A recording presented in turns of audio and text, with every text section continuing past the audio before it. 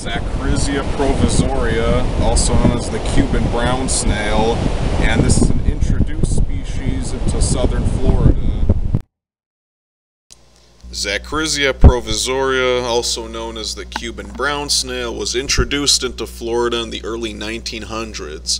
It's now one of the most common snails found in southern Florida, and because of this, there seems to be a number of people keeping them as pets in the U.S.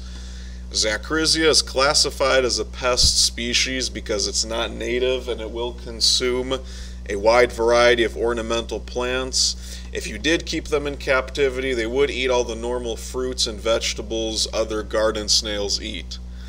Zachrysia are mostly fossorial during the day, which means they'll spend a lot of time burrowed underneath the soil, and the best time to find them is after a heavy rain or during the nighttime.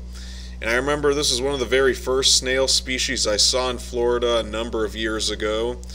I think it was about maybe a decade or so ago.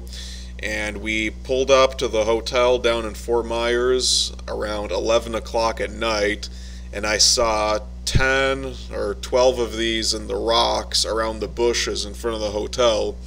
And I didn't catch any of them because we were still unloading all the suitcases and everything, and it was getting late, and I figured I'll wake up in the morning, I'll go down there and collect a bunch of them. And then when I got there, they were nowhere in sight. I looked all around, there weren't in the bushes anymore, they weren't on the wall, they weren't on the rocks, they weren't underneath the rocks.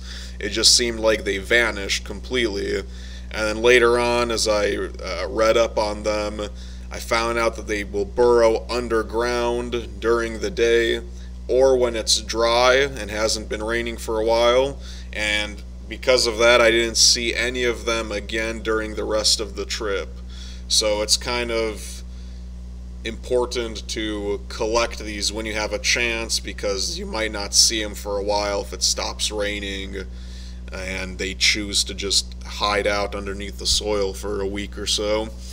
And the ones in this video were easily collected though, which was a surprise to me. They were all stuck about 3 feet up onto a concrete barrier during the middle of the day outside.